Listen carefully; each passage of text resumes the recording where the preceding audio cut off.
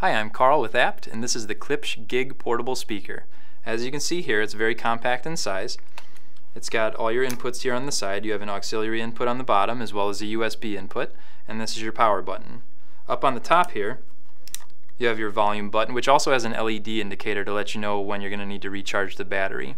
This unit also runs via Bluetooth, so you can hook up any Bluetooth device with music on it to it. It's really easy to do. And if you don't want to sit it down like this to listen to your music, you can also put the kickstand down and set it up in a different fashion that way if it fits into a space better on your desk. But overall, it's a great device. It's got a couple speakers built in that sound really nice. It has a built-in battery as well that you can charge via the USB input, and it's got about 12 hours of battery life. If you're listening to the music at higher volume, it's not going to last quite as long, but overall a great little device, really easy to set up, and it sounds really good.